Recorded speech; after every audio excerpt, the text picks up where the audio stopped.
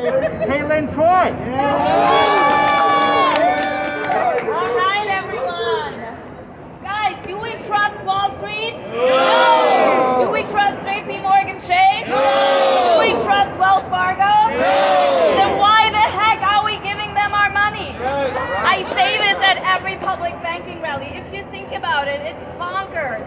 Not only can we not trust them, they've proven time and time again that these institutions are not trustworthy.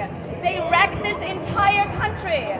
It's totally a non-brainer that our money should be handled by us. My name is Halen. I'm the political director for CWA District 1. We represent 65,000 members in New York City, in New York State. And I think if I would ask our members, where do you think your city banks, where do you think your state banks, they would probably think it's some sort of public institution that has the best in mind for them. And if you tell them, no, it's the same institutions that wreck this country, people will probably be upset about it. I'm making a commitment for CWA that we will let our members know this is where your money sits.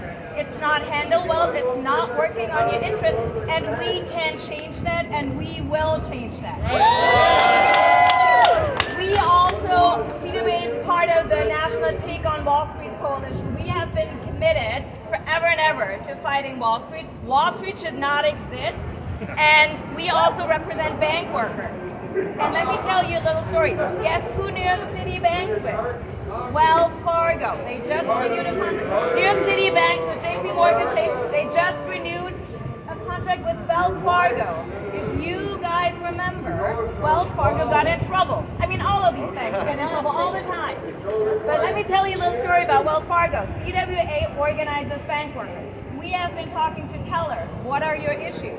They told us a couple of years ago, the banks are making us push all these accounts to people who don't know that they're signing these accounts. They're making us push all these credit cards. We feel bad. That's not why we go to banking. And so we organized, and we had hearings in Congress. Folks maybe remember Elizabeth Warren grilled all these people. Wells Fargo had to fire not one but two CEOs. And after that, New York City was like, oh, this is not a good look for us. Let's not bank with them. A couple years later, everybody forgets, who do they renew a contract with? Wells Fargo! What the heck? I mean, what the heck? What more do you need?